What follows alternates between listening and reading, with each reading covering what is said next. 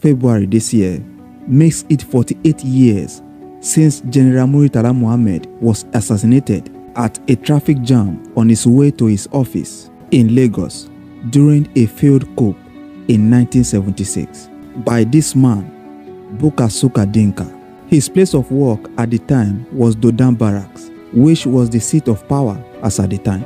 He was caught up in a traffic jam at Ikoyi, and his vehicle waited to observe the traffic. Unknown to him, that was his last stop. Suddenly, the assassins came out of a nearby petrol station and opened fire directly on his vehicle. Both him and his aide, Lieutenant Akintunde, died right there. Over 20 bullet holes